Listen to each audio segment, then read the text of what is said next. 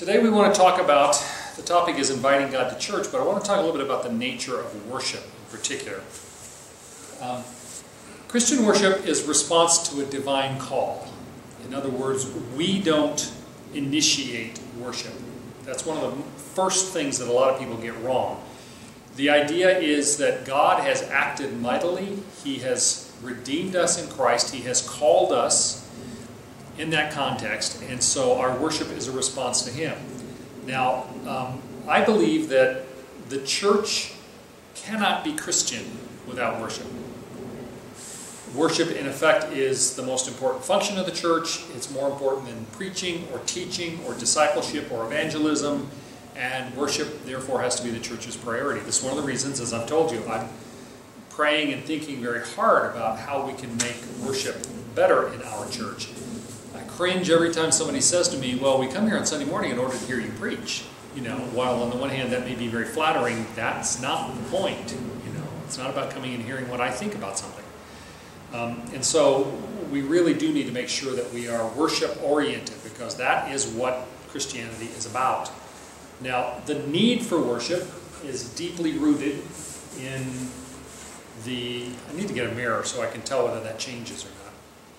The need for worship is deeply rooted in all human beings. All people are natural worshipers.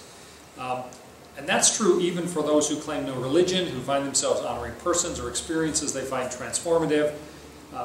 Even they, non-religious people, will develop patterns of thought and action, which might be considered almost equivalent to rituals or creeds, that help them order their lives. One of the last lectures I did, I had a woman say to me, well, I don't really believe in organized religion. I'm paraphrasing here. I don't mean to do her injustice. I don't really believe in organized religion, but I'm a very spiritual person. I'm going to talk about spiritual but not religious in a minute. But she said, you know, it's not organized religion. And part of my response was, organized religion is simply a formalizing of the ritual that we naturally develop. All people are ritualistic, you know, we're really ritualistic animals. We will develop rituals, the way we drive to work, how we brush our teeth, you know, how we get ready for bed at night. Anything that we do that we repeat and consistently repeat becomes ritual for us. Well, all organized religion is, of all kinds, I'm not just talking about Christianity here now, is a formalizing of those natural rituals, the ways we find to do things. Okay, so people have a natural tendency, is my point in that. It's interesting even that atheists, among the new atheists, a conference they had in California talking about the end of religion and, you know, the growth of atheism and the moving forward from there kind of thing. One woman who is a scientific atheist did a presentation in which she encouraged atheists, all those present, to participate in developing services and ceremonies and possibly even creeds that reflected their beliefs, which is exactly this point, that even non-religious people find themselves needing or wanting, at least, some sort of religious, sort of ritualistic services. So human beings are natural worshipers. We naturally incline to pay homage to things that either provide order in our lives or give meaning to us. We recognize things that give us continuing and ongoing kind of direction, and we want to keep coming back to those things. And that's one way to understand what worship is. Now again, while human beings are inclined that way, and human beings have a natural tendency toward that, Christian worship, while it may reflect that human need, it does not begin with that human need. Worship begins with God, and then we respond as an attempt to honor God. So worship that is rooted in Scripture, true worship, is not, first and foremost, us coming up with something. It is God inviting us, and then we respond. And our response, well, both God's invitation, that first half of it, and then our response, the second half, are together what make up worship. But God initiates it. Actually, I heard a guy one time say something I liked. He said, you know, we always think that we decide to approach God. He said the thing we need to realize is that when we first approach God, as we approach Him and He responds to us, we realize that the first step was actually His. He stepped toward us before we were able to ever step toward Him. Well, the same thing is true in worship. He initiates the desire in us. which may be inherent in the way we're made, in being in God's image, but that He initiates, He invites, and we then respond to that. So it's fundamental in understanding proper worship, I think, to realize that no matter how motivated we are to do it, worship is a response to God's initiative, what He does first. Okay? Similarly, we can say that aspects of worship like prayer, praise, thanksgiving, and confession, while they're human acts of worship, they're also theological events. And what I mean by that is they are places where we see God at work. In other words, it's not like me just singing in the shower, where I'm just, I know it's possible I could worship in the shower, but I'm talking about singing a Beatles song in the shower. There is something more going on there. God is active in the events that make up our worship. And all true worship is this dual directional thing. God approaches, He invites us, blesses us, and we respond in faith. And for that reason, if you understand theology to be defined as the study of God, what we understand about God, well, worship is one of the primary places in which theological stuff is happening. That's where we come in contact with God. That is where our knowledge of God happens. And so we recognize that our worship is two-sided. It's both a call from God and a response from us. But the origin and the goal is from God. Romans 11:36, Paul writes, "For from Him and through Him and to Him are all things. To Him be the glory forever." So from Him, through Him, to Him. Good description of worship. Okay. It starts from Him, we receive the blessing, and then we respond to Him, and then He receives glory. But still, most people think, and it's not inaccurate to say that worship has to do with the things that human beings do. Worship is our interaction with God, our response to God. But it does have to do with certain things. Worship, as we ordinarily use the word, focuses on what groups of people do when they get together at particular times to recognize God and to fellowship with Him. It involves gathering, sitting, standing, kneeling, singing, praying, reciting scriptures or creeds. So there is content. The first part of this is the object of religion, which is God's call to us and our response. But then there also is content, and we have to recognize that side of it. The difficulty that we run into quite often in our culture, I think, is that the content, the stuff we do, when I say content, I mean the activities that make up our hour of worship or however long it is, too often those become the thing we focus on. We're more concerned about how many people ought to be taking up the offering than we are, why are we doing this as a service to God, as a giving of thanks to God. So we need to be thoughtful about not just what worship looks like, what activities are going on, that is, but rather what kind of worship does God desire? What does He require of us? What does faithful worship look like? And we miss that. We're ritualistic creatures. We get so wrapped up in the ritual. We start at 10. We finish as close to 11 as the preacher will let us, unless he gets too long-winded. We do these things, every time. Now, humans are ritualistic creatures. There's nothing inherently wrong with that. But when that becomes the focus, rather than God's presence and our response to His presence becoming the focus, then we have gotten off track. And so much of, and it's not really happening very much anymore, but for a long time, so much of the disagreement between contemporary worship and traditional worship. People could say, well, I feel more God's presence, blah, blah, blah. Fundamentally, it was a difference in how we did it, not what was happening. In other words, it was a difference in how what activities we pursue, not whether or not God had invited us to be there and was present with us and asked us to respond to Him. Okay?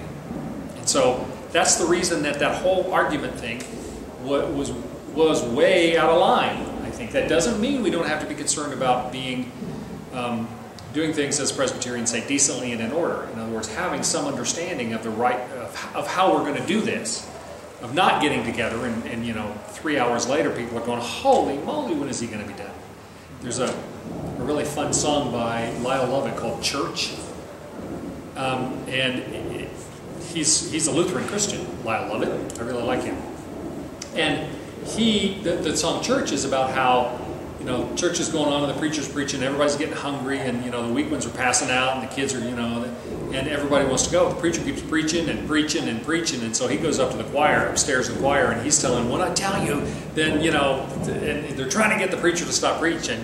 And the whole thing is, at a certain point, if you don't have some sensitivity to structure, including how long it goes, what the activities are, whether or not it's organized, then those things become a detriment. If you're too loose, just like if you're too obsessed with it, if you're too loose, then those things get in the way of the real purpose of worship, which is the presence of God. Something that used to drive me crazy before I became the pastor of this church is they would have a responsive reading. I wasn't involved in it, but they would have a responsive reading, and every week they would get up there, and the person who's supposed to lead the reading and the preacher, pastor who was coming down, they would look at each other, and they would, right there in front of everybody, during the worship service, they'd be trying to figure out, okay, do I start with the bold-faced type and then they read the response, or do they do the bold-faced, or do I do that? And every week they would do the same thing. They'd have this little dance. And every week, if everybody was feeling the presence of God, well, whether they were feeling the presence of God or not, everybody's distracted by the fact that they had not even, week after week after week after week, they would not decide who starts and who responds. I mean, how's this going to work? One of the first things I did when I came pastor was I said, okay, everybody, you start with the leader, and then the bold-faced type is the response, and so you always start with the leader, you always end with the congregation, all right? No question, no discussion. We don't need to talk about this every week in front of the congregation during worship time. That sounds a little silly, but that really is one of the problems, is that if we don't pay enough attention, we can pay too much attention to the process. If we don't pay enough attention to it, though, it in itself gets in the way. So there's that balance in there. One thing that we tend to do, though, and again, this is reflective, I think, of a lot of the worship wars that went on for a while, is we tend to take for granted that what we're used to thinking about worship, we're used to taking for granted what we think about worship and how we do it. We imagine that our practices, the ones that we're familiar with, are the normative ones. In other words, we do it the right way. Everybody else is doing something weird. Okay? Humans do that about everything. But those who are in traditional services can't believe all that loud music that those crazy people, especially young ones, are doing. When are they going to stop that? And all the young ones are saying, what is wrong with those old people singing those crappy old boring hymns? All right? We think our way is right. I mean, human beings think that about everything, but it seems like we do that almost more in church than anything else. And much of that is dependent upon the fact that we have come to believe that worship should satisfy my needs, our own personal needs, or the needs of our family. In other words, worship is invariably a personal thing. In fact, almost an entirely personal thing. If I don't, if I'm not feeling it at a given church, I'll look for a different one. All right? My old friend Richard when he said to me that time, I don't care for the church, I don't enjoy church, I don't like the church, I'm not going there anymore. And I said to him, well, that's awfully selfish. You may not think they need you, or you need them, but maybe they need you. The idea is, we all think that way. That this church is here to satisfy my needs, to meet my needs, and the music needs to be the kind that I find fulfilling, and the rest of the service needs to be what I like, and the preacher needs to touch me where I feel I need to be touched, not some other way. That's a very Western idea, that church should meet my needs, and if it doesn't, I'll go someplace else. It was very much more customary in the history of the church, and not just the early church, but up until 50 to 100 years ago, even in the United States, that there would typically be one church in a community, the parish church. If there were multiple denominations, I mean, if you ever listen to Prairie Home Companion, Garrison Keillor, he talks about Lake Wobegon, okay? And there's a Catholic church, Our Lady of Perpetual Responsibility, it's called. There's a Lutheran church, because there's all these Scandinavian Lutherans there. And I think there's a Presbyterian church, and that's it. It's not like you've got 50 churches to choose from, and you're one of those flavors, and you go to that church, and you, whether you like them or not, you relate to everybody in that church. Well, that used to be the way it was everywhere. Even here, with as few English language people as we have, relatively speaking, at Ahihic, we've got, I think, 6 English language churches here. And so, I don't like that one, I'll go to that one. I don't like that one, I'll go to that one. This whole church shopping kind of thing, trying to find a church. Now, there is nothing wrong with trying to find a church that you feel is theologically accurate, that is, is biblically oriented, etc. But we have to be careful that the difference between those very legitimate, being on target or not on target for church, versus my personal preference. What style do I like? Not is the theological content accurate. That has become a real problem in our culture, where this church has a responsibility to make me feel good on Sunday morning, to give me what I need, not to worship God and to present Him, in a right way, so that people are growing and people are being led into a greater knowledge of the kingdom. And we have done that. Can I get an amen? Is that not true?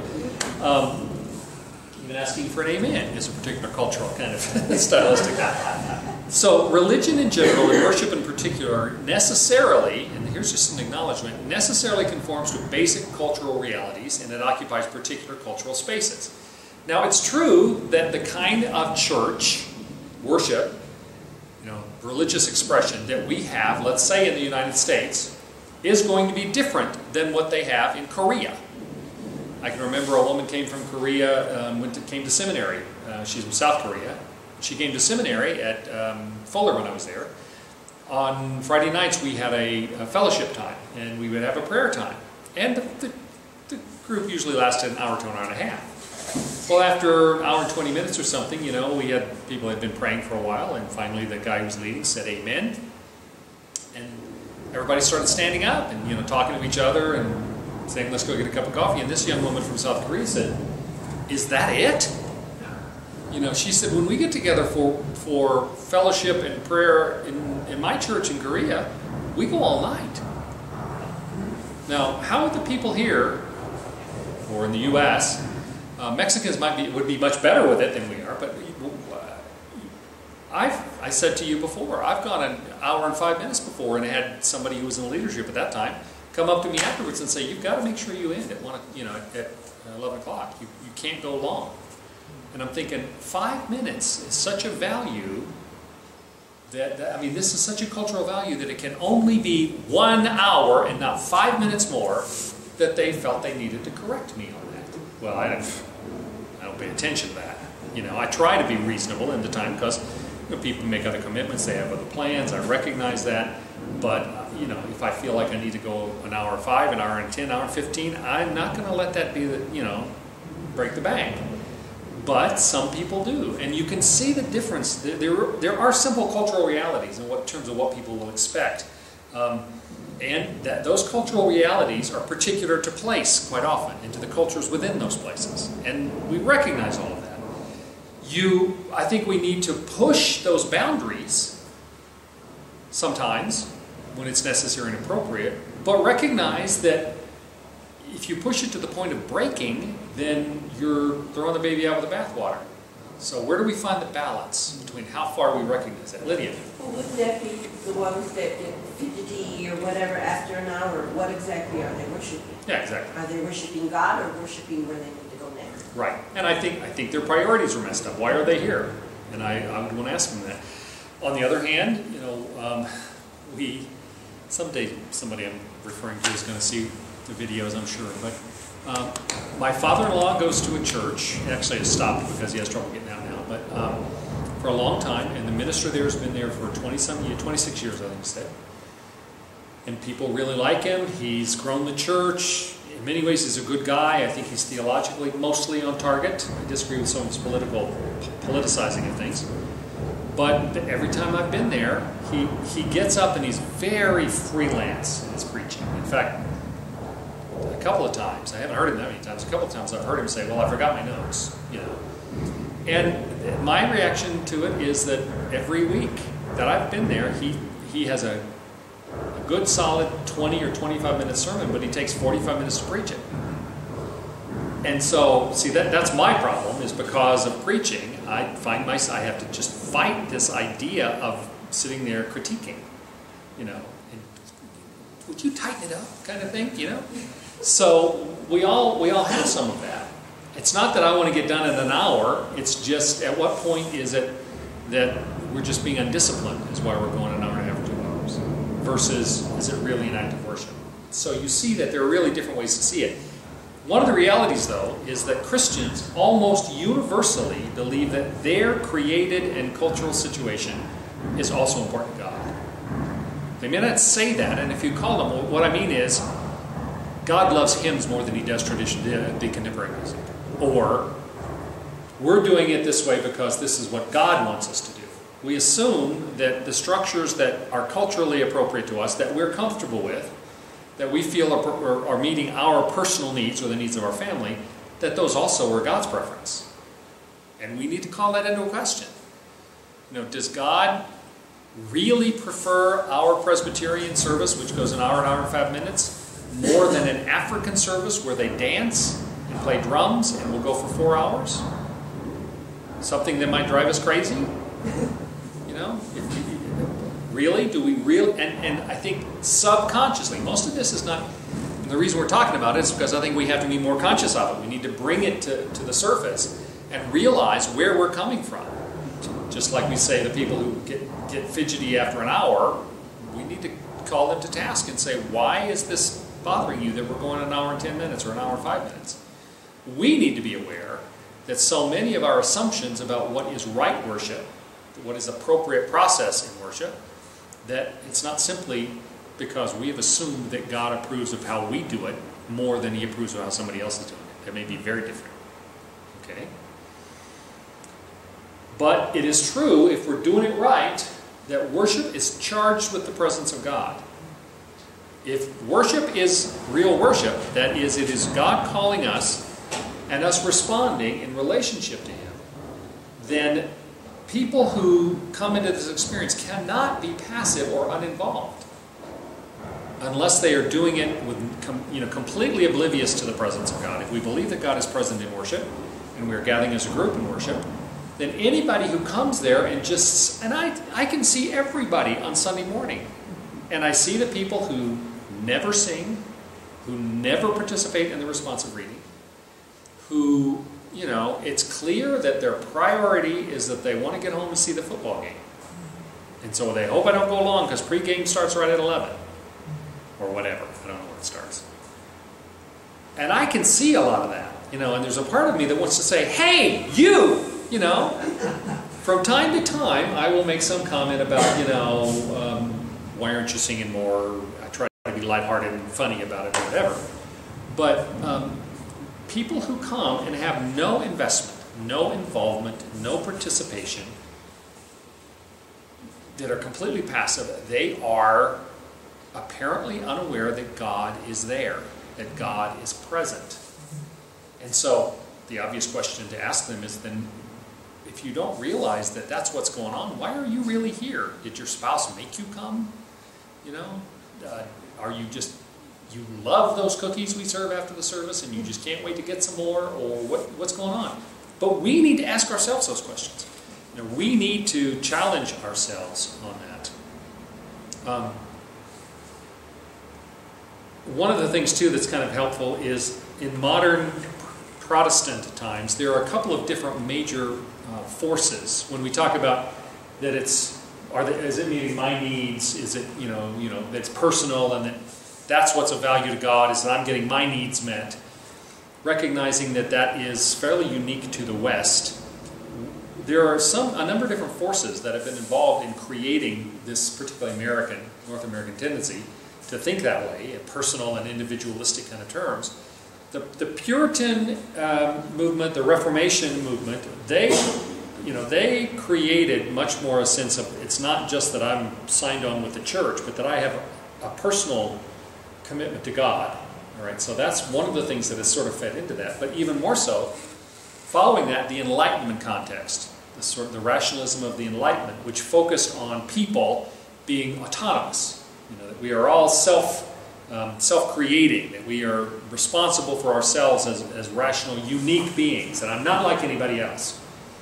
Well, you combine those things, a focus on a personal relationship with God from the Reformation and the Puritan movements, and a focus on me being autonomous and self-creating and self-determining that came from the Enlightenment. You put those two things together, and I think that's some of what has fed us into this idea that the purpose of worship is to make me receive what I want, what I need, to keep me wanting to be here. Because if you guys aren't cutting the mustard in terms of making this an exciting thing and appropriate to what I desire, I'm out of here. Like that line from the Whoopi Goldberg movie, the two bikers, and the nuns come in, and one of them looks at the other biker and he says, this turns into a nun bar, I'm out of here. Okay. You quoted that before, I've always thought that's funny. But different religious traditions will see that differently. Bottom line is, I think we have paid too little critical attention to what has led us to our current approach to worship. The cultural and traditional patterns that have brought us here. And I think that we've not paid enough attention in two reasons, in two directions. One, we've not paid enough attention to realize that there are some negative, even nefarious influences that have crept in, like the Enlightenment thing, that it's all about me. All right, the me idea. We're not aware enough of what's going on to recognize those negative parts, but in the same way, we're not aware enough to realize that there are certain kinds of cultural bridges, certain things we share, and if we're aware of that, we can use those to advantage in terms of building more bridges with the people who are present here and the people who may be in the community that haven't gotten here yet. So both of those, either not recognizing the negative or not recognizing the positive, both are a result of us not being aware enough of what exactly we're doing and what has brought us to this place, the culture, the traditions, and those sorts of things. Does that make sense? Any questions about any of that? Yes, Chris? Yeah, okay.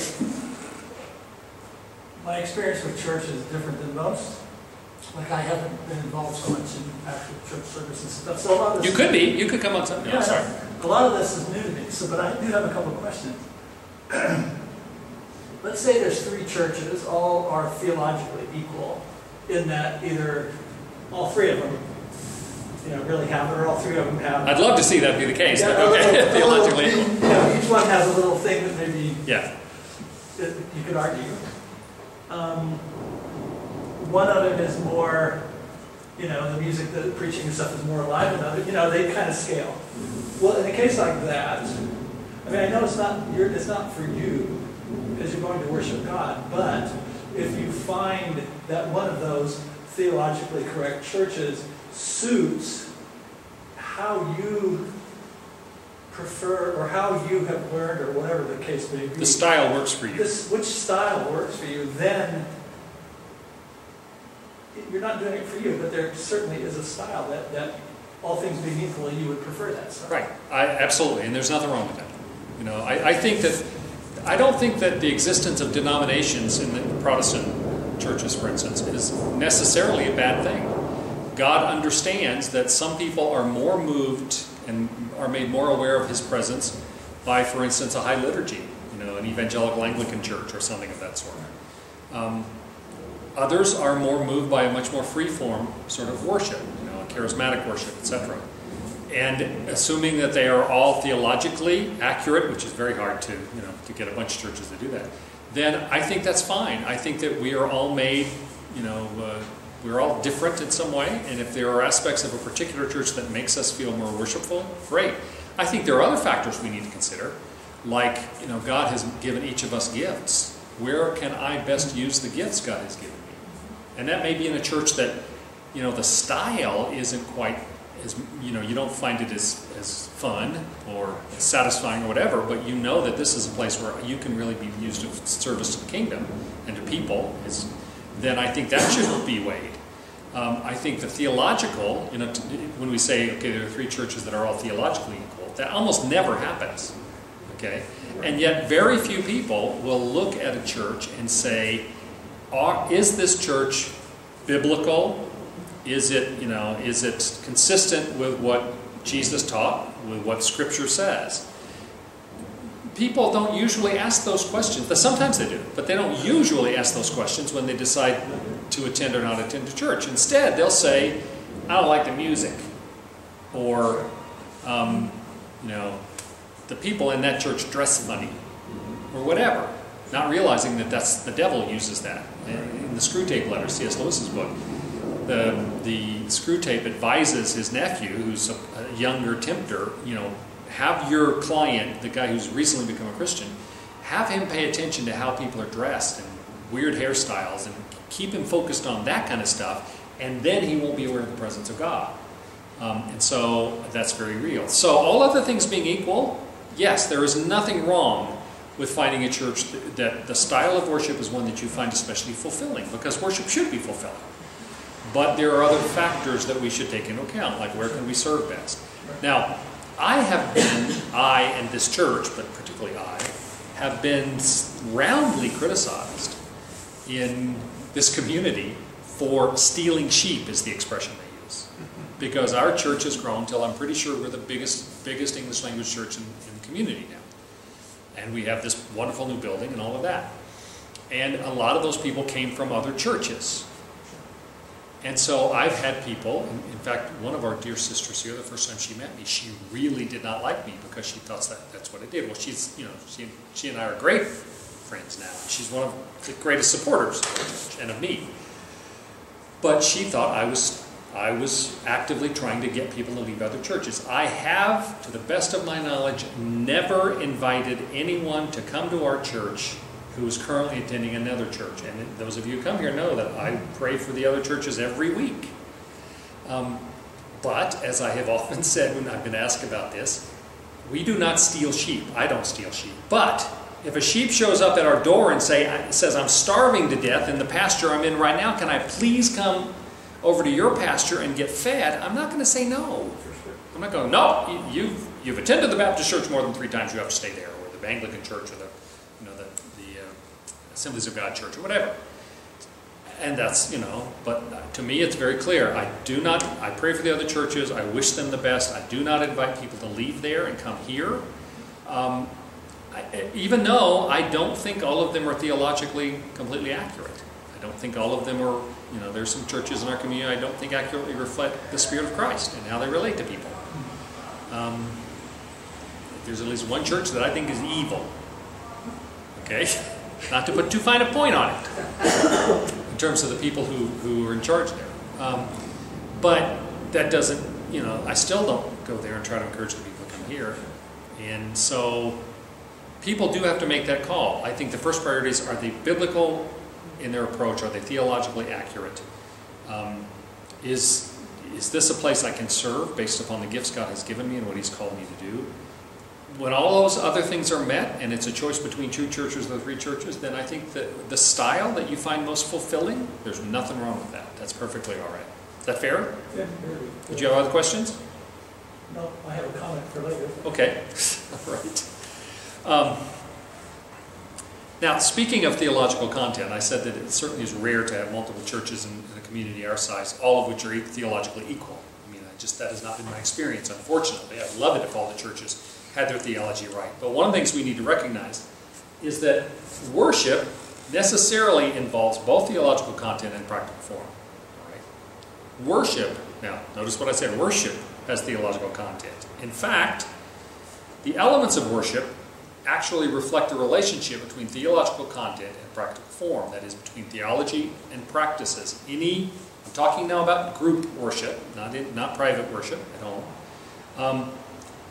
The worship is the place where our theology and how we live out the practices of our faith come together.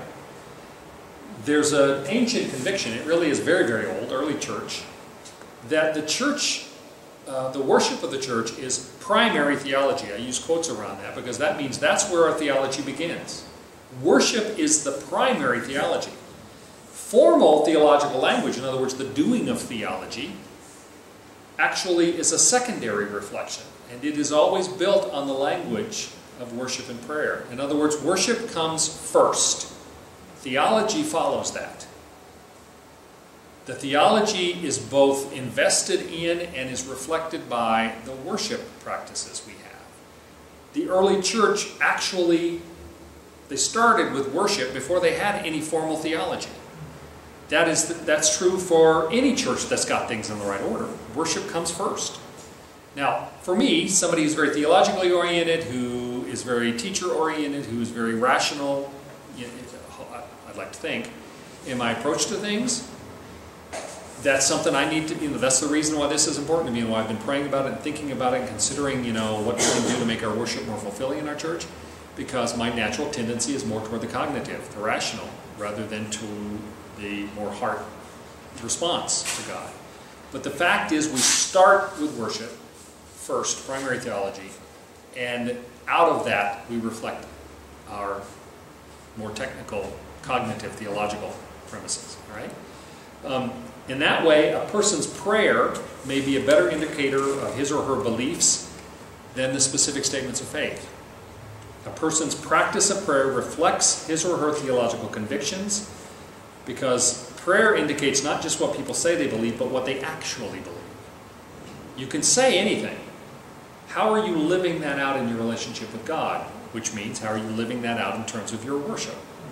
I mean, there's practical service aspects, but in terms of your actual interaction with God, which is worship, what does that say about what you really believe? People who never pray, people who never worship, who then say, oh yeah, I'm a Christian, what do you understand that to mean if you don't pray, you don't worship, you don't join with other believers, you don't do any of that?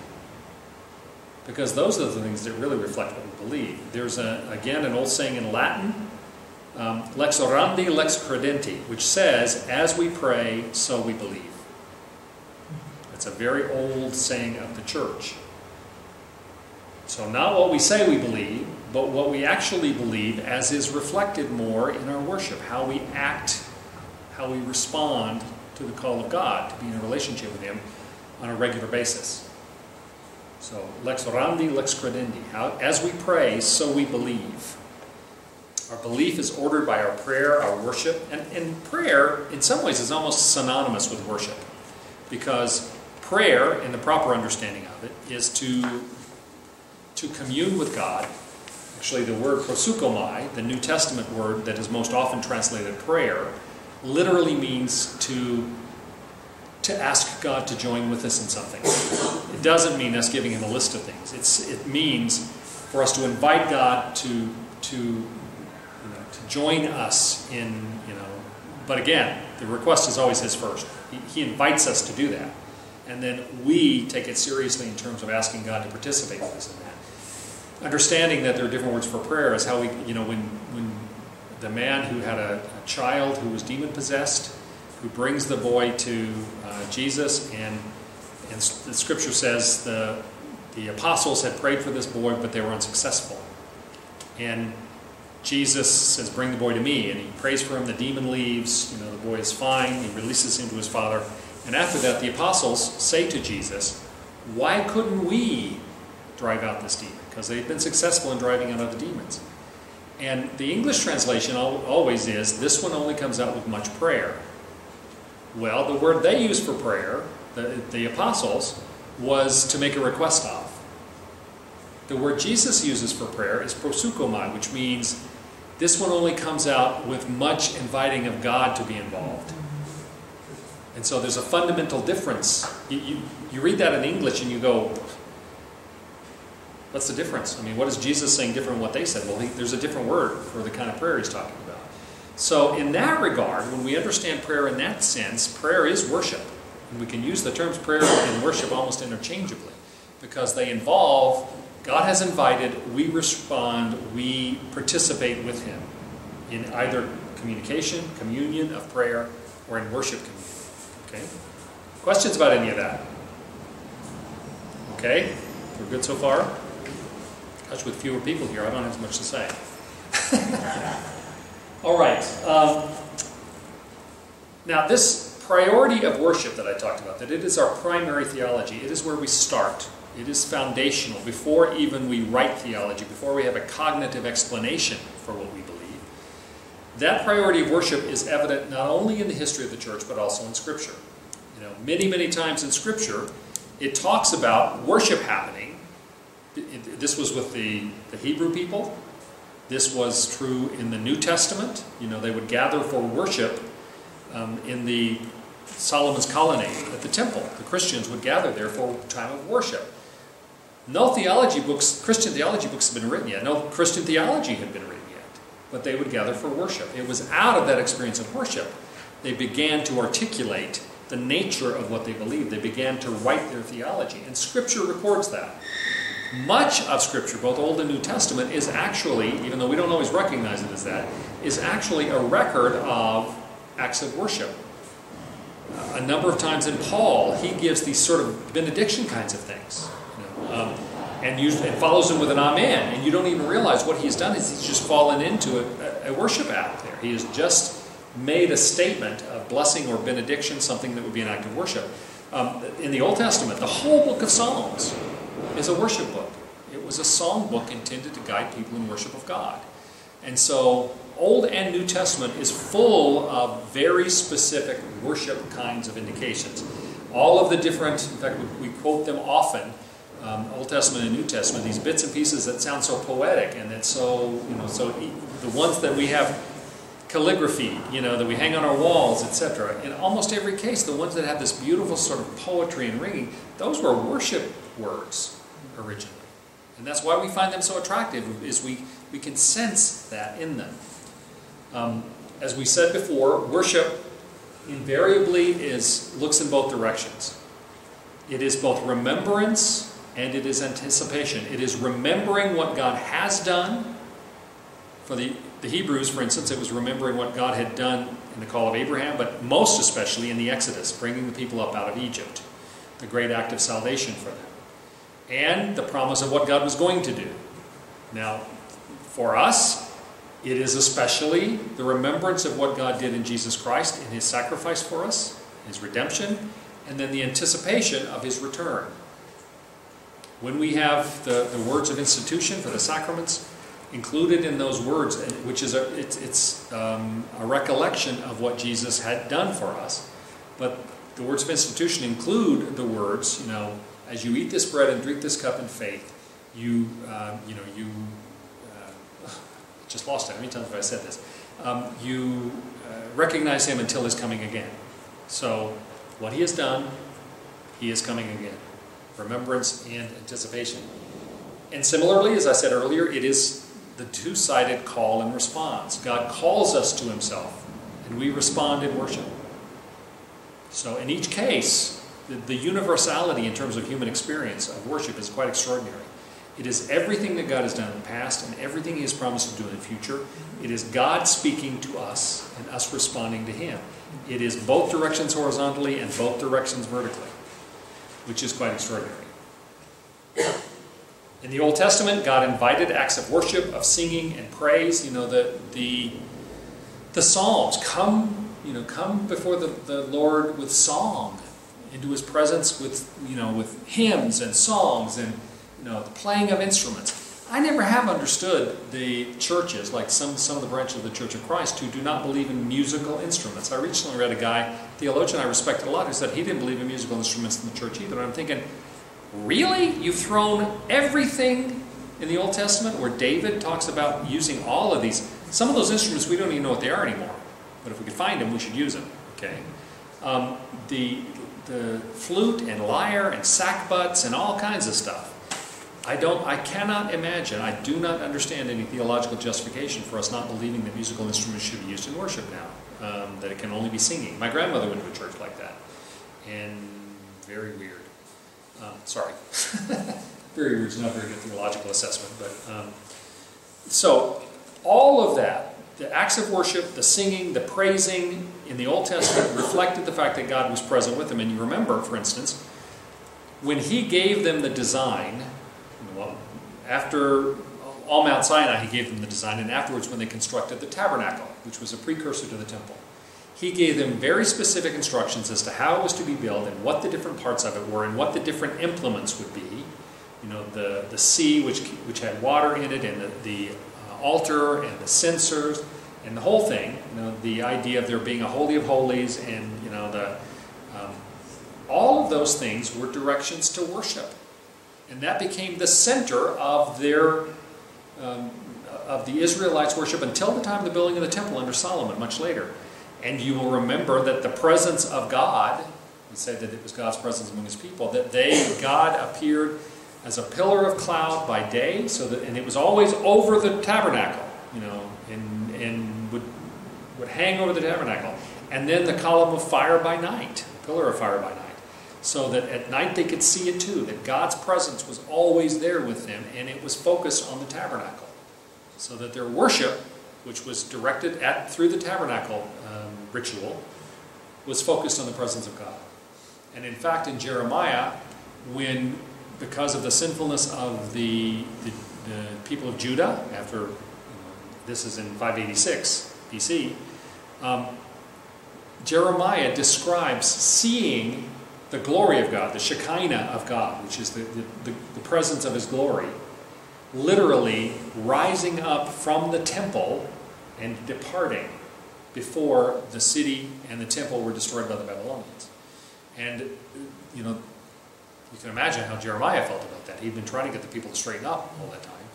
And for him to see the Shekinah glory of God leave the temple, the presence of God had departed from the people of Judah. The people of the northern kingdom of Israel had been destroyed 150 years before that. 134 years before that. So, the presence of God has always been the focus. The New Testament, then, continues the emphasis on God's initiative. The presence of God was manifested perfectly in the presence of Jesus Christ, in the incarnation, and reflected in the life and work of Jesus. The presence of God, in the Old Testament it departed in 586 from the temple. 586 years later, it returned to humanity in the person of the incarnate Christ. And then continued with the people, and when Jesus was ascended into heaven, a very short time after that, the presence of God again visited those who would follow Him in the presence of the Holy Spirit. So the presence of God has always, in one way or another, there was that brief interlude in there, the dark period between the last of the destruction of the temple, the last of the prophets, and the coming of Christ. But the presence of God has always been there, and that has been the motivation for worship. Right? So the early church began its life by singing its faith, and that was a spontaneous response to God's redemptive act in Christ. The question I had in the first class this morning, why did they shift from Saturday, the Jews, to Sunday? Well, because Jesus represented the very presence of God with them. And so for their worship, they felt anything they could do to emphasize it was Christ, who was God in their midst, including moving their day of worship to the day of His resurrection, which was the great sign of His redemption for them. That's why they did that. And all of it reflective of the fact that Christ was God with them. And it was out of that practice of worship, all of those different pieces of the worship of the New Testament, that then theological reflection and then theological writing came. We didn't start with our theology being formalized and then figured out how to worship with it. And again, that's one of the problems we have today, is our tendency is to want to start with our theological understanding, assume we're thinking about it at all, which too often people don't, and then say, okay, now let's create a worship to fit around that, instead of saying we need to worship and then our theology comes out of that. It really is an interactive kind of thing. Okay? Any questions about that? Why don't we take a break for a few minutes? I want to talk a little bit now about worship today and kind of where people's understanding of worship is. Some people have said, especially because of the kind of renewal, although there was a lot of frustration with it, the kind of renewal that came because of the growth of contemporary worship, the sense is that the wars, the fights between contemporary and traditional has pretty much died down. That's not a big issue anymore. Churches have either gone one direction or the other, or in many cases they have tried to do a blended kind of service, which is sort of what we do. I mean, most of our songs are traditional because it's traditional hymns we give in our congregation, but every week we use at least one much more contemporary praise kind of song. And in fact, the hymnals that we chose, the Worship and Rejoice, we chose that specifically because that hymnal is intended to have both traditional hymns and more contemporary praise songs in it. That's why it's called Worship and Rejoice. The worship is the traditional side, and the rejoice is the more contemporary side. And so we try to do blended, or some churches have gone to having multiple services where they will do one or the other at different services so people can choose. So much of the this sort of conflict has ended. Some people will say that even in that conflict, there ended up being more attention paid to worship and more thoughtful focus on what worship is and how it's done, so that there may be still a renewal taking place in parts of the church with focus on worship itself. But even given that let's assume that there is a continuing, although somewhat slowed down, renewal movement in worship in churches, there are a number of factors that we need to realize that exist in the world today that are huge factors in terms of influencing. And this goes back to what I said a minute ago about our lack of awareness about what factors, traditional and cultural factors, affect how we worship and how we think worship ought to be done. The fact that we're not even aware of that causes problems, either because we're not aware of problems that have crept in, or we're not aware of potential, either negative or positive. Well, the first of those is the ever-increasing power of the media and entertainment industries.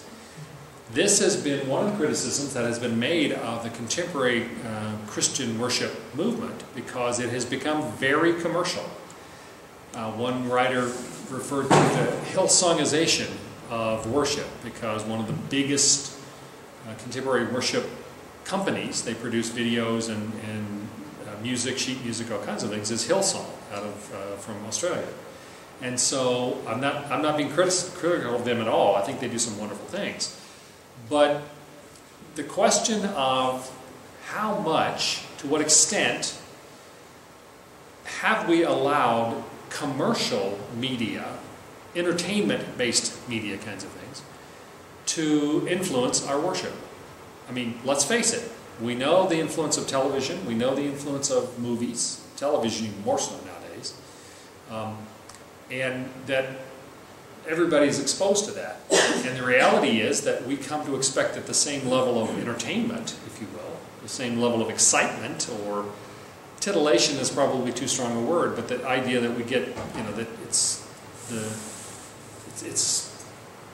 the entertainment factor, how much of that have we allowed to come into our worship? And the more we use multimedia shows, the more we use, worship leaders have become major stars. They have recording contracts, they have videos. How much of that do we need to be concerned about?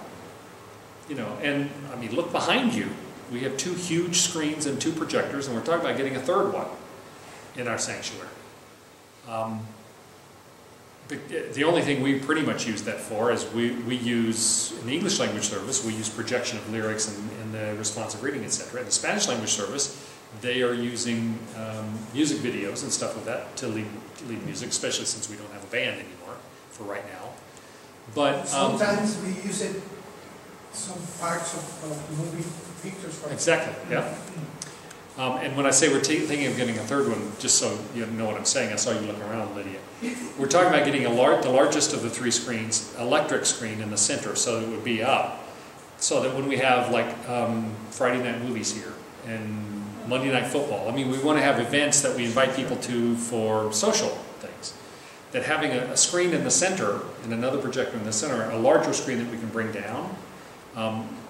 We've discovered that while we had good intention, the screens on the side are fine, and we want the cross, we want the altar table, we want all that stuff to be visible during worship. But when we're doing something social, it makes more sense to have a screen in the middle. Okay, so that's why we're talking about that. Not that we would use it for worship. Yes? Did you turn it on? I did. Okay. Thank you. I better have. I pushed the button and I think it said red. Just a second. Green light. Yeah, it's recording. Thank you.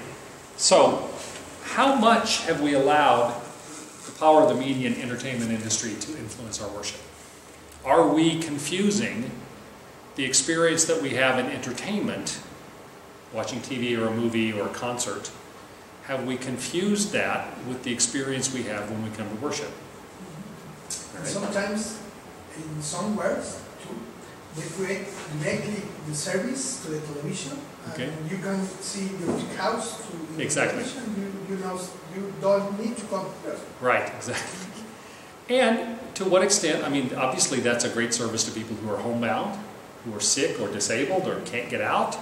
There's some great advantages to that. But how do we balance that against the fact that people who otherwise could and should be in church decide just to stay home? I can stay in my pajamas, I can, eat cereal out of the box and wear my comfy slippers and still watch the church service. How much of that? So we need to be sensitive to that. That's one of the concerns, the real concerns that has come especially lately. And the more we have focused on, as I say, the commercialization of the contemporary music scene, the more that has become. I remember when contemporary Christian music just started. I mean, I went to concerts by Barry McGuire. You guys even know who Barry McGuire is? He was one of the very first contemporary Christian. He and Larry, I want to say Larry Crabb. He's a writer. I'll think of it in a minute. It starts with a C. Anyway, and Barry McGuire became a Christian very early on. There's fascinating stories about that. He had been a folk singer. His big hit was Eve of Destruction. And there's a great line in Eve of Destruction. He says, we had 3-day parties twice a week, which I always thought was cool.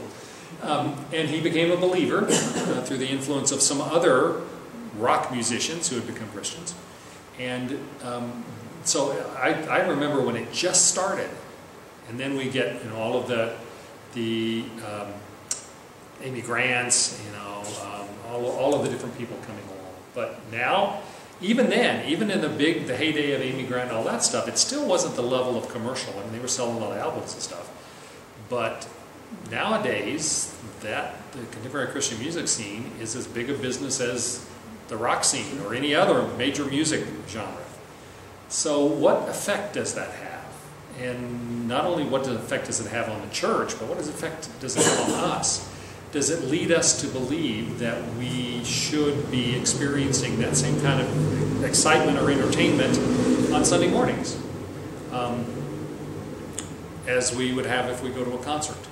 See, one of the problems when I say that there are people who stand up and, because we make them, pretty much, unless they're in a wheelchair or something, they stand up, they don't sing, they don't recite I think some of that is because we have been conditioned that we don't respond to things. We watch a football game on TV. They don't expect us to make the calls. They don't expect us to run the ball. They don't expect us to be actively involved in it.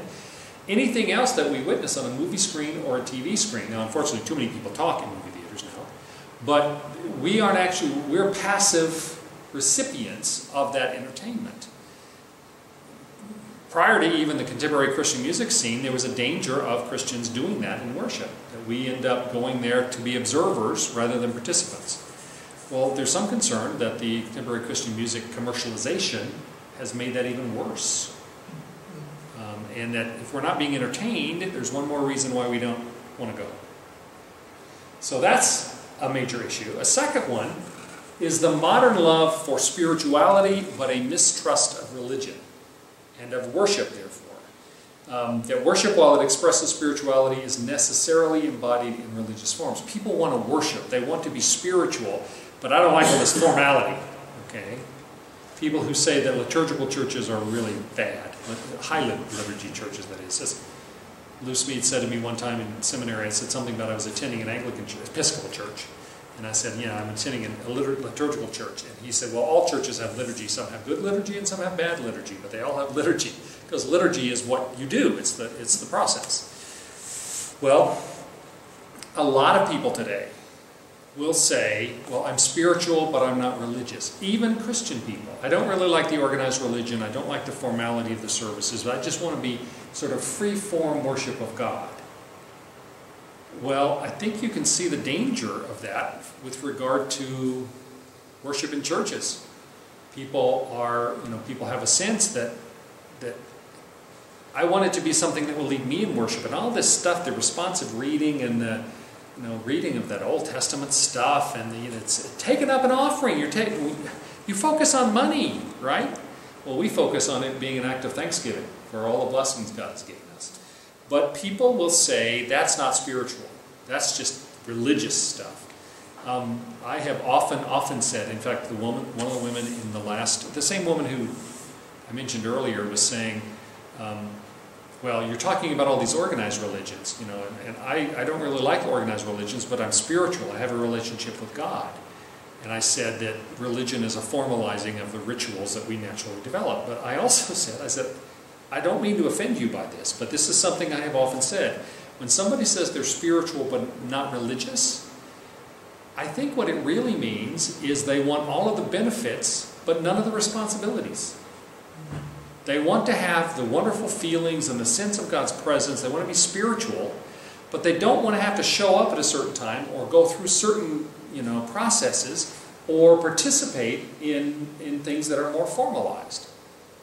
They don't want to take the responsibility on that involves participating in that. Now, to me, it's not either spirituality or religion. Our spirituality, if we're doing it right, is reflected through the processes which we would call formal religion. Okay? But there is such a tendency. I hear that, I mean, I've heard that 100 times in the last year. And I try to be gracious and not say to all of them, well, when you say you're spiritual but not religious, I think that means you want all the benefits and none of the responsibilities. But I think that's true. Okay? We just want the icing. We don't want to have to deal with the cake. And that's a major concern today because our society has moved very much in that direction.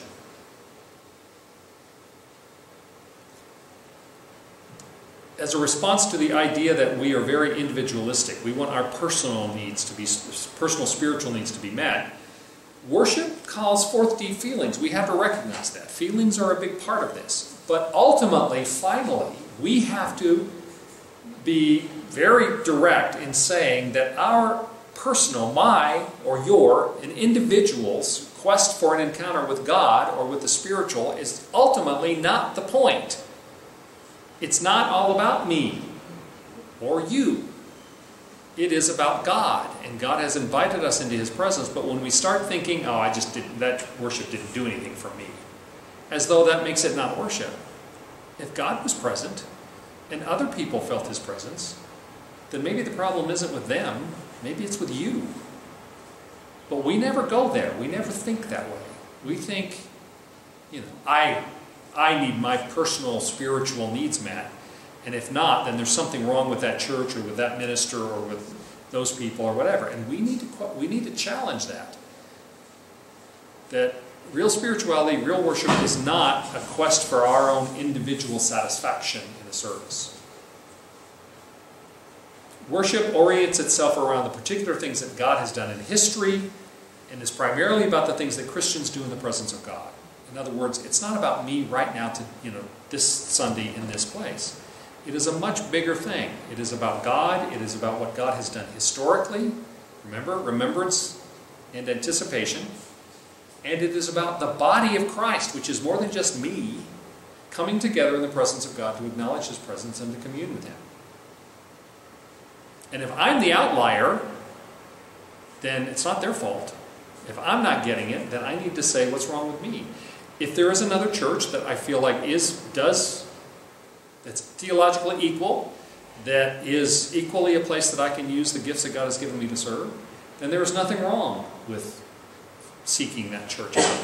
But if we seek it out because we go, that church just doesn't do anything for me anymore, as though there's something wrong with the church, we need to,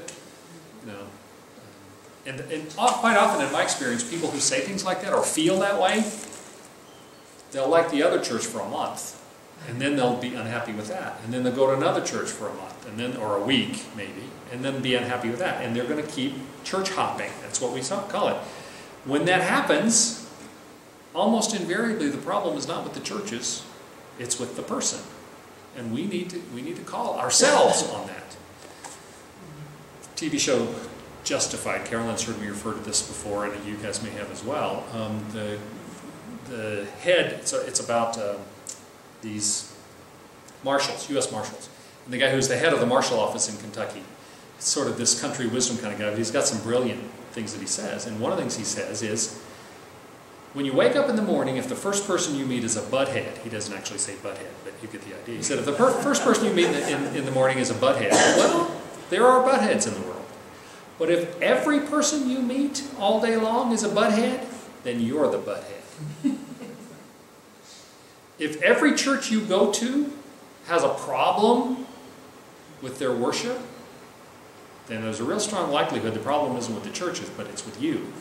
Probably not having the right understanding of what worship is, not having the right priorities, expecting that it's all about me, that they're there to meet my needs, to help me feel satisfied with that.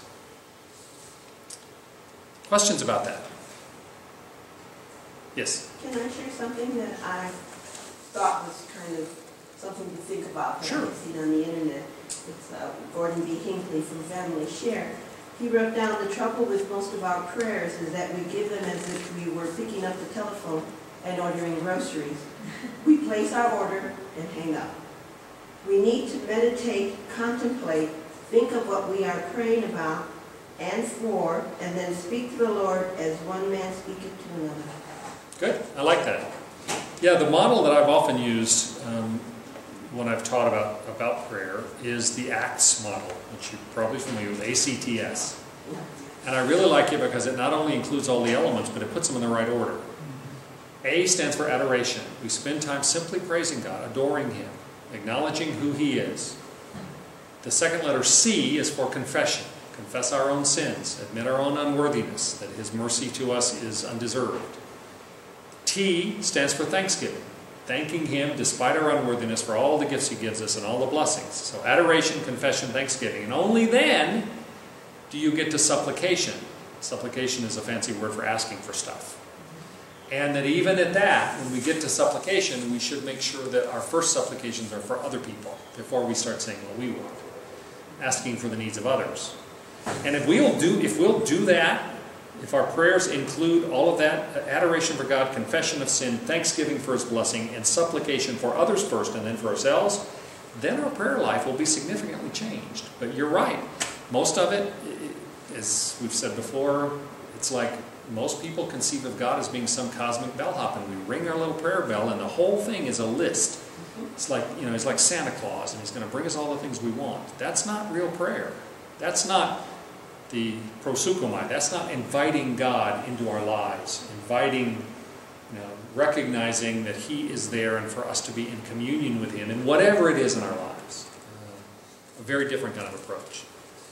So now you guys, all four of you, get a chance to talk. What do we mean, based on what I've said, when we say that worship practices are theological? I told you guys a little while ago, so you should know this.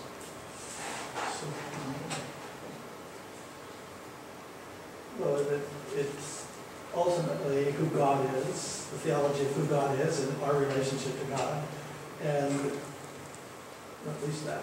I'm sure there's more of my esteemed colleagues here. My esteemed colleagues. Suck it up.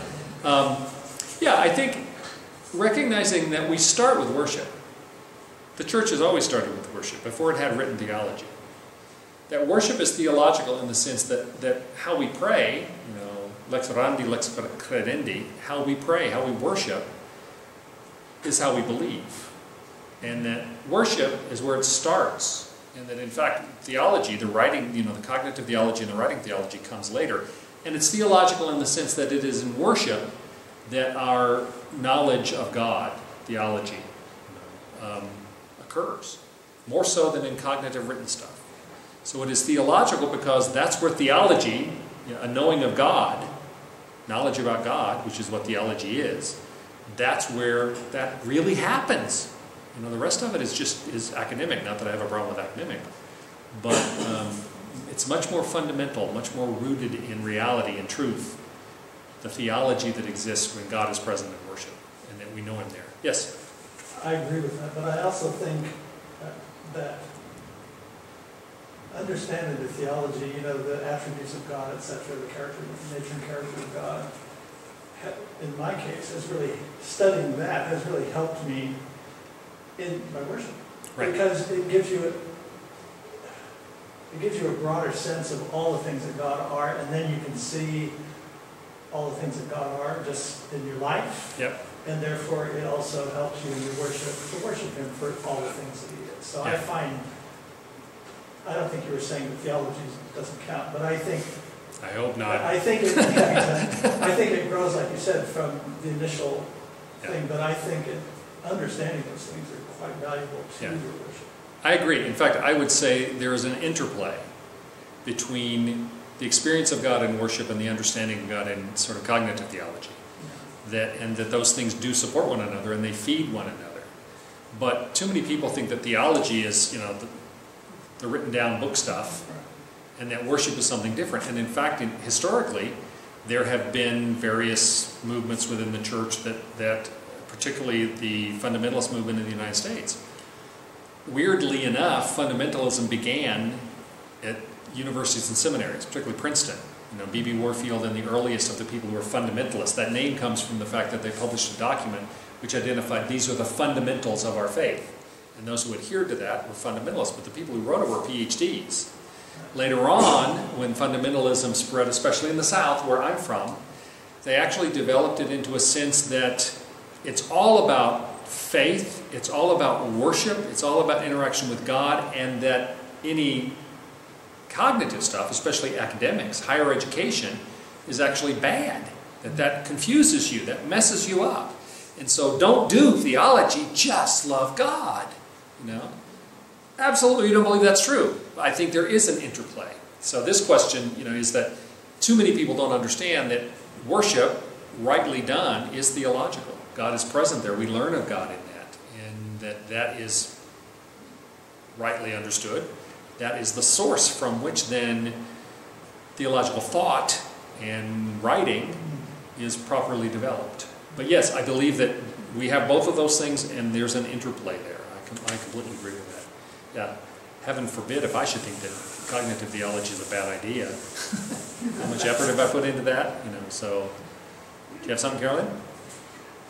Well, having been brought up in a fundamentalist church, it reminds me of our discussion, I think last week in the ethics class, about the three-legged stool or whatever it was. Ours was faith comes first, then facts, then feelings. You can't trust feelings at all. Not that they're, necessarily wrong or bad or evil, but you can't really trust them compared to first your faith, which is, I think, that list of fundamentals probably would be what that was. And then if the facts seem to disagree with your faith, you can't even trust facts. And maybe that's where that whole distrust of education came in. But that wasn't what my church believed. They didn't have a distrust of education like you talked about. Yeah. But it was definitely secondary to what you knew about God. Right. Well, first in England and then the United States, when the Protestant movement, in the U.S., the fundamentalist movement, sort of morphed into the revivalist movement, feeling came first. Yeah. Now, they may not say that, but the fact is that the tent meetings across the South, people would go there and there would be, loud preaching and loud music and altar calls and everybody get really worked up. And what would happen is these revival meetings would come through town and everybody get resaved kind of thing. They'd all get recommitted. They'd recommit their lives. And they'd all be sort of juiced up, emotionally juiced up. And that'd be fine. And then when the revival tent left town, they would start this sort of natural decaying of their emotional, because that's going to happen. And then 4, 5, 6 months later, the revival tent would come back through town and everybody get another emotional charge. And so it was very feelings oriented. It was very, now again, they may not have said that, but the idea was that because there was such a focus on this emotional kind of recommitment of oneself, that you felt it, that you couldn't think too hard about it because that would mess up the whole point of all of that. And so that's a lot of where that sort of downplaying, not only downplaying, but actually negating the value of academia, of training, theological training. There were churches in the South that having even a college education would preclude you from ministry. They wouldn't have you because they think you've been polluted. Yeah, like I said, that wasn't the case in that church. And I think that faith was just sort of shorthand for what is your theology. Exactly. Yeah. So that really was... Right. And what I'm describing there, by the way, is a minority. I'm not talking about there being a lot of places, but there were places like that where the revival circuits, and they talked about the revivalist circuits, because they come back through town a little while. Back around so everybody would recommit To repump everybody up, yeah. We'll pump you up. Now, since, as we said, worship is dual-sided, something that happens between God and believers, that God calls and we respond, do you think a good way of thinking about the worship experience might be as a conversation between us and God? And what might be the strengths and weaknesses of such a model? Well, I think that we've talked about a conversation between us and God being prayer, that it's more ongoing than just, when I'm going to pick up the phone and place my order. Here's what I need. Yeah. So I think that's actually a strength, if you consider it more ongoing. Right? A minute ago, I talked about prayer and worship. Remember what I said about it? That they were virtually synonymous. If we recognize that prayer and worship both are situations where God invites us to be in relationship with Him, and we respond and pursue that prayer may, too often people's misunderstanding of prayer is because they think it's just us talking. God's sitting there passively listening, and we tell Him stuff, and worst of all, if we just tell Him what we want, but rather than there being a relationship. Well, because worship is God calling and us responding and us experiencing a time of relationship with Him, in many ways I think that worship and prayer are synonymous, and that worship can legitimately be called a conversation, as long as you don't mean conversation as just an exchange of words. If you mean it to be more of a communion, more of a relationship. Does that make sense? Any other comment about that? What might be strengths or weaknesses in that? Well, I agree very much it should be a conversation between us and God, and I think even going beyond worship and prayer, just through life, is meant to be that. In other words, you might not be constantly talking to the Lord, but the way you live will reflect that conversation with God. So it's kind of all-encompassing as far as I can see. Right. And the prayer, the worship is life. It's just but I think it extends into the carrying it out and reflecting God and all the rest of just a Christian life. Yeah, it's a whole person kind of thing. Carolyn? Since I wasn't here for the first time, I'm going to dominate this. Worship, I think also, another word for worship is service, right? So if we're serving God, in fact, what we do is done for God, or as if it were for God, like your work, your employment. That can be a worship experience itself if you're conscious of it. Yeah, service can be a kind of worship if we're mature, if we've got a right understanding of that. It's not always. It depends on how we understand I it. thought that's what worship kind of meant, that there was another word for worship was service, serving God. Like sacrifice is another word for worship. Yeah.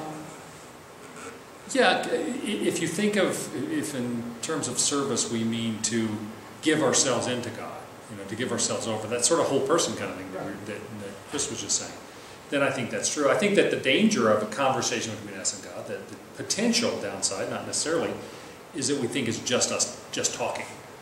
Oh, yeah. That's when, if we think a conversation is just like a telephone conversation, I say what I want, he says something, I say something, he says something, and we hang up, then that would be a problem, because it really does need to be, conversation might be better replaced with the word interaction, ongoing interaction, because it is a whole person kind of thing. And in that regard, then service is an aspect of worship.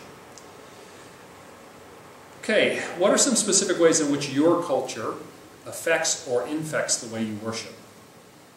Is it a problem? Is it an opportunity? I've talked about that some. What do you guys think? What have you experienced? How has cultural kinds of things manifested themselves in worship, either to positive or to negative? By cultural, you mean other churches we may have attended and the way they worshiped and prayed? No, I think culture would be like Western culture, American culture, or Mexican culture. The world in which we live every day.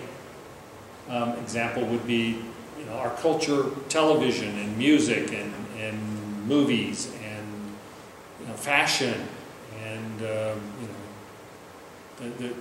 culture of shopping, the commercialism, materialism. What other parts of the world we live in? That's what we mean by culture. Not church, but outside church, the world we live in. What aspects of that do you feel has influenced, affected, positively or negatively, worship and the church? I guess that would be materialism, what you worship, the culture that you're living in, and they show this something on TV and it's like, you've got to have this, and so you're praying, oh God, please let me have this. Wouldn't that be considered a negative effect of worship? Lord, won't you buy me a Mercedes Benz? Yes. My friends all make Porsches. Exactly. Carolyn and I watched Castle last night, the latest episode of Castle, and he's very funny, and he seems like a good guy. But he's got a new Ferrari, and they're looking for this Rolls Royce that this bad guy has dumped. And so he goes to a place where they're selling exotic cars. And as he's walking along, there are all these, Ferraris and Maseratis and Lamborghinis, etc. And he's walking along, he goes, want it, want it, want it, need it, want it. That's a kind of thing. How much does that infect our understanding? We say that the tithe and offering is an act of thanksgiving, and in that way it's an act of worship. Well, people in our church have been very generous to help, to give, to build this church, and to do the many other things we're talking about. But as I may have said it in classes you guys have been in, they've said that if the Christians, and by that they're defining people who attend church regularly, if the Christians just in the United States would all give 10% to the church, then the Christian church in America could feed everyone on the planet, provide clean water and sanitation and education to everyone on the planet, just from the United States. Well, we ain't doing it. So, to what extent does that reflect particular cultural influences? Yeah, well, the culture of the West fundamentally seems to be rather selfish, in my opinion. Seems to be.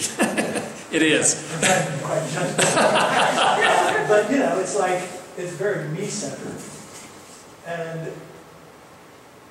in so many other parts of the world, it's quite different. But it's getting more American, I think.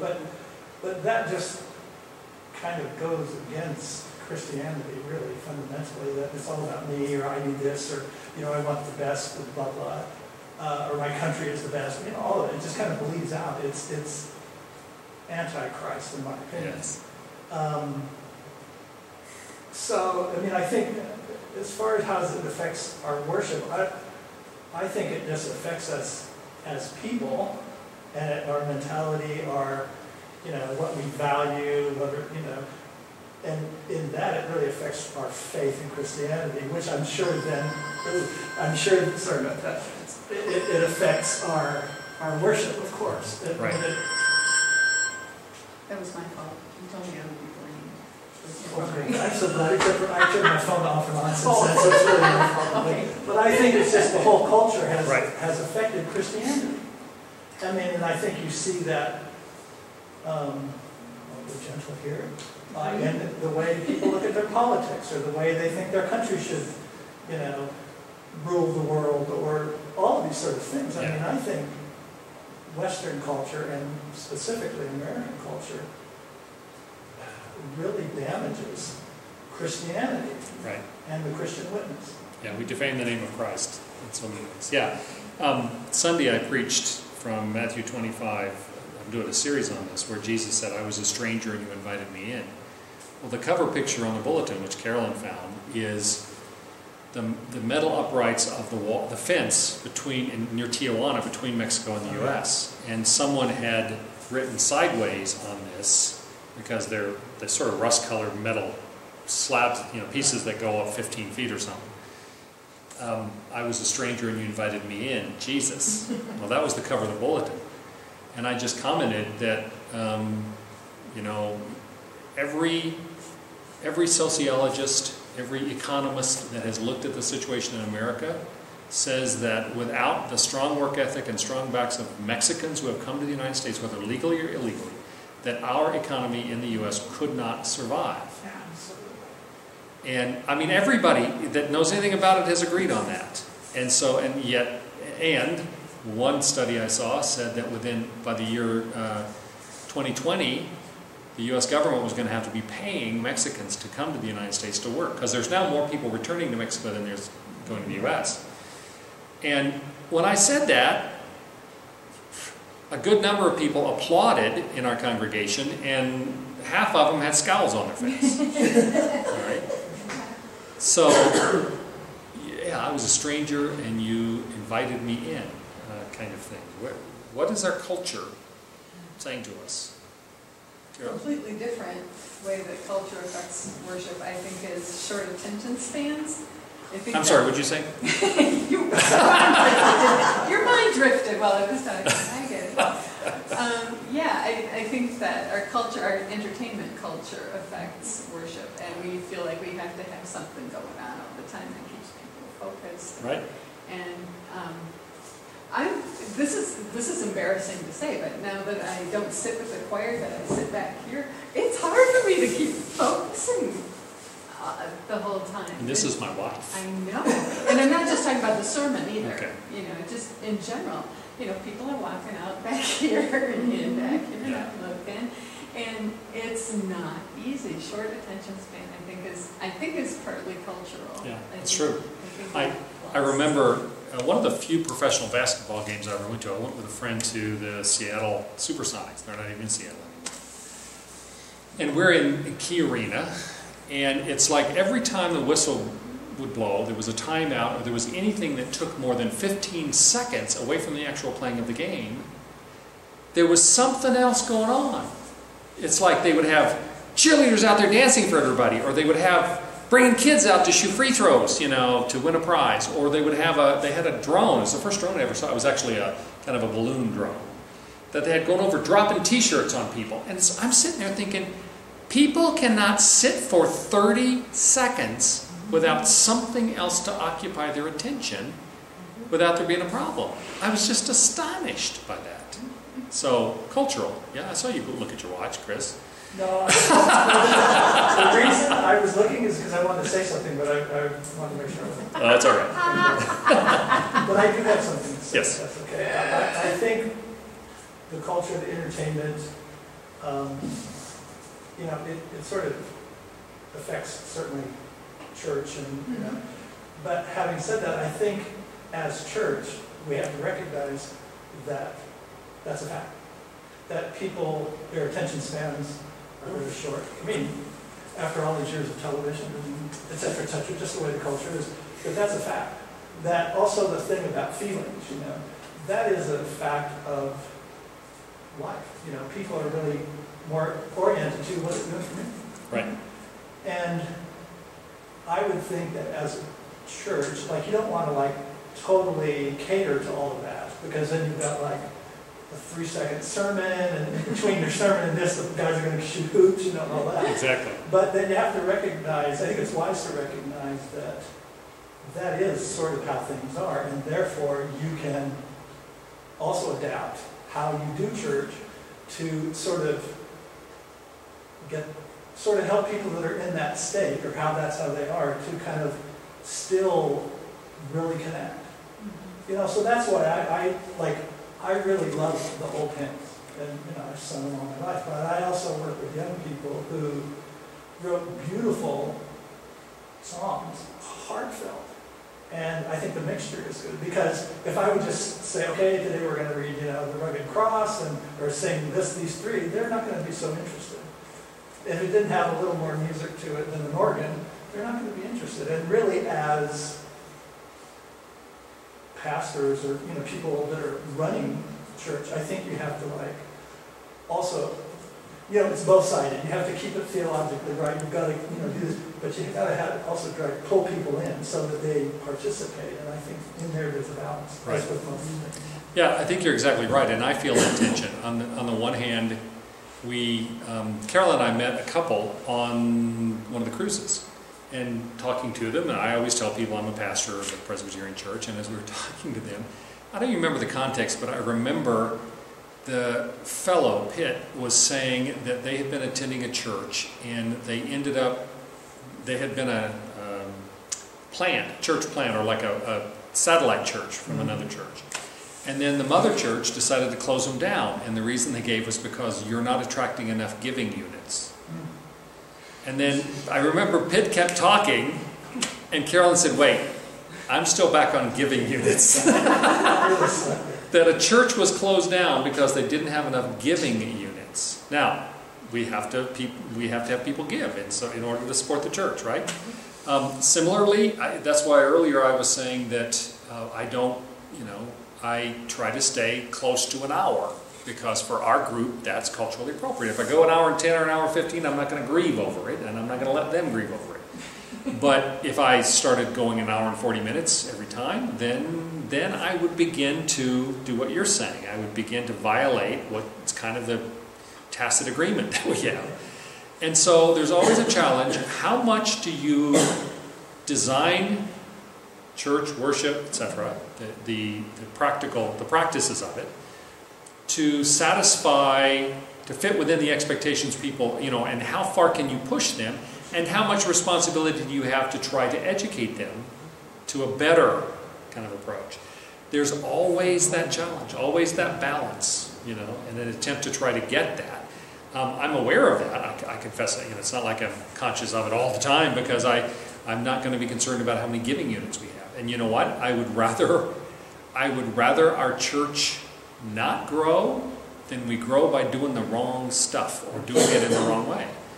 I don't think we've ever allowed ourselves to get into that. I mean, the fact is that I tell people from the pulpit sometimes stuff that I know a lot of them don't want to hear. And we'll, not because I don't say that because I'm proud of that, it's just sometimes they need to hear something that they don't want to hear. I think I got into that this past Sunday when I talked about the fact that even people in our church are sending out Facebook posts and emails and videos that express, disdain or actual hatred or a despising attitude toward Muslims or Democrats or whatever. I mean, recently we had somebody forward this stuff. Didn't send it to me, but a woman in our church forwarded it to me. And and the person that sent it and said, "Did you send this to Pastor Ross? I'm forwarding it to him because I don't think this is what he said when he talked about this." And so I talked about the fact that Jesus said, "Love your enemies." And I don't care if it's Muslims or whoever you think of your enemies be, Democrats, Republicans, politicians. Canadians. What's that? Canadians. Before you post on Facebook or send an email or forward a video, ask yourself the question, does this reflect Jesus' command that I need to love somebody else? Even if I think they're terribly dangerous, because in Scripture it says that you need to love your enemies even while they are persecuting you. Okay? So there's no excuse. So yeah, but how much do we let our culture affect that? Because everybody else is saying it must be okay for me to send this video saying, that Muslims are all demonic, all right? And that we need to go to war against them, kind of stuff. What other worship practices? Well, I don't want to get into that right now. That's a little bit too complicated. We got the verses. What do you think are the problems and opportunities provided for worship or worship leaders by media, movies, popular culture? How can we use it to our advantage versus what potential problems are there when it comes to leading people in worship? Are there any ways we can use it to our advantage?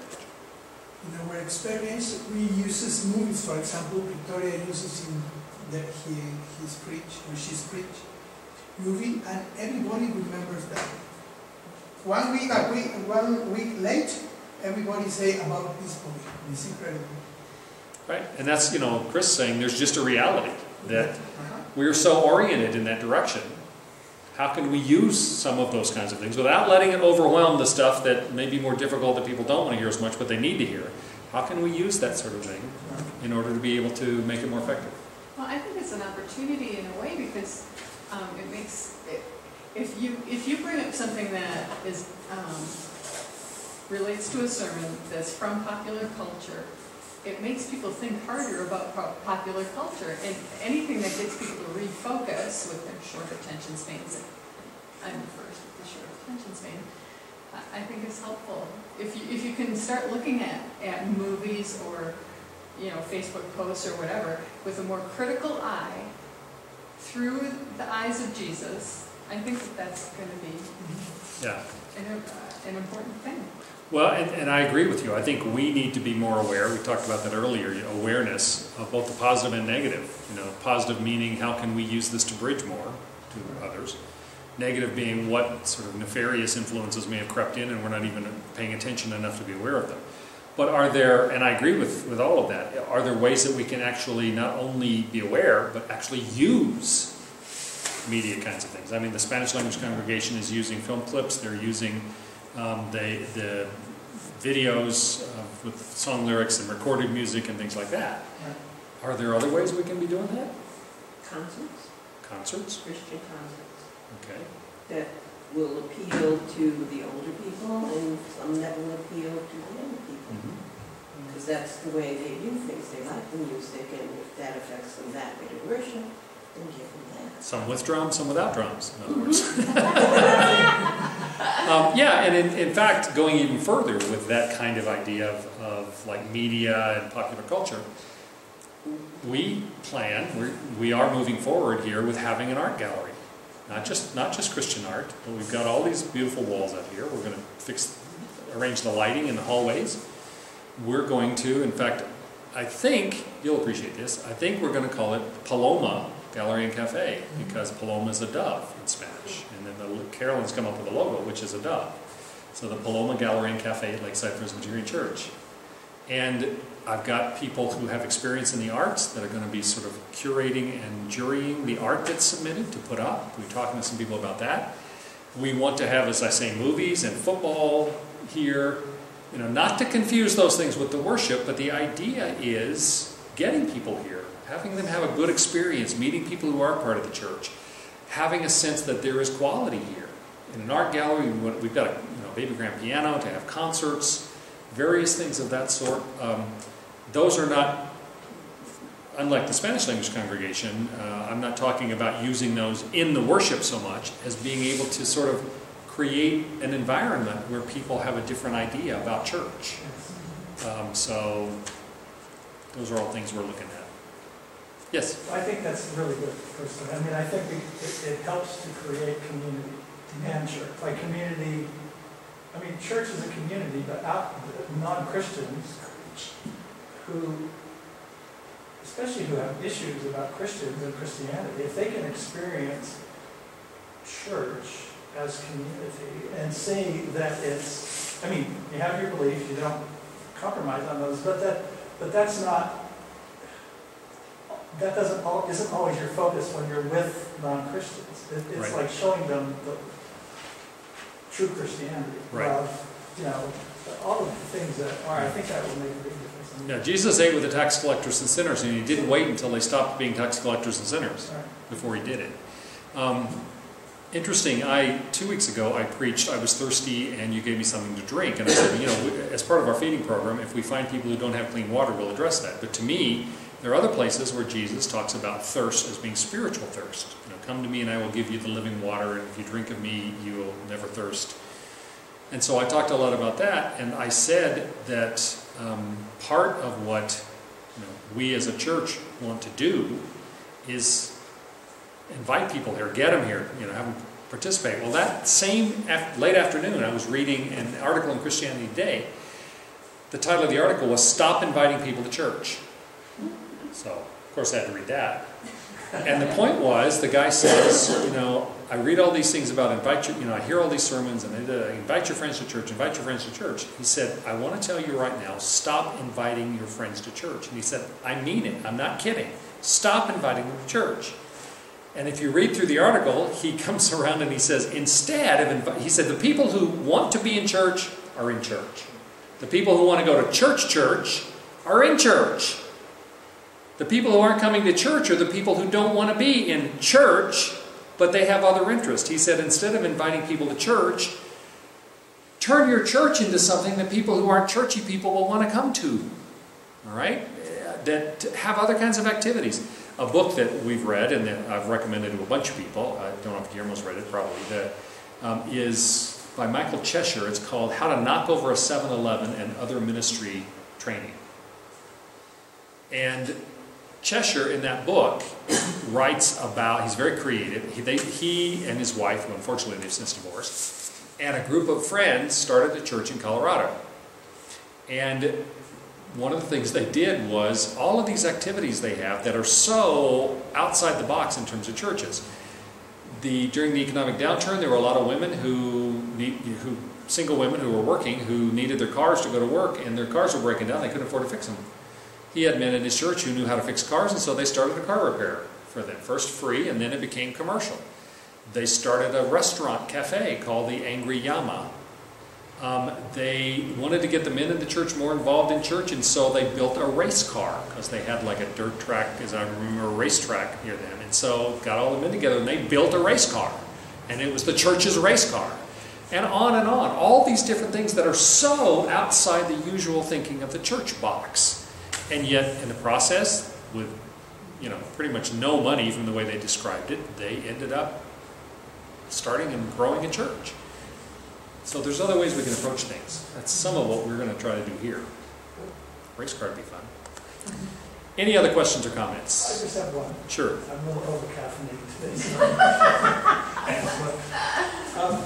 In reading the book, The Theology of Worship, I found it really interesting where, this might sound a little dumb, but where it had your offertory prayers and the different sort of things that happen that kind of explained to me this kind of structure. Why? Yeah, why do you do it? Why? And it maybe kind of made it more, rather than sitting here kind of, no one could do this part but me, but kind of twiddling your thumbs because you don't quite get the picture. I think that really helped to kind of understand the structure. I would imagine that everybody in the church already knows that, and I was sort of the thing. But I think if people really understood, here's the reason, we do this, and then we do this, and this is all part of worship, because quite frankly, I think probably the majority of Christians, at least from my experience, think of worship as the praise and prayer time, or just even the praise. Yeah. And they're not looking at the sermon as part of worship, in my opinion. It's the music. But it's the music. And that's kind of, you have the worship leader. They lead music, that's what they do, yeah. Right. So I think if people, it might be more effective if people really understood the whole service is worship, and these are the parts. And this is, when we're taking an offering, we pray this prayer because, they really understand it. And even to kind of explain it a little differently once in a while. Yeah. So it's not just rote, or it's not just this is the liturgy, but right. it is a liturgy, but you kind of make it more... So they understand why.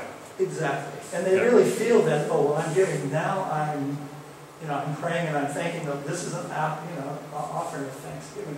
I think it would really change people's perspective and make things a little bit more relatable and interesting. Yeah. And you might not be thinking about the game so much. Right. Well, from time to time, in various elements of worship, I will try to do that. And I will say, now come to our time of confession, in which we, confess our sins to God.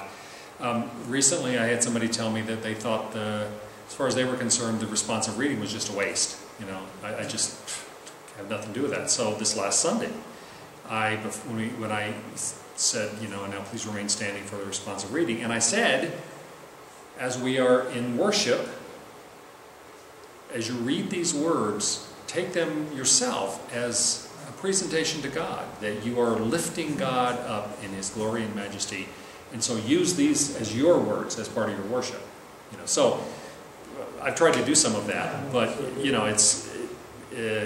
there's again always a balance. There's a balance between how often can we explain things. I'll talk about the Apostles' Creed. It's the oldest creed of our church, one of the earliest statements of faith. The roots of it come from the first century, and it is our way of saying, here is what we believe, and those kind of things. But, you know, there's a balance. If I tried to do all that all at one time for all the elements, then it would end up being a tutorial about the elements of worship, so we have to be careful. No, that's right. Okay, thank you all very much. I appreciate it.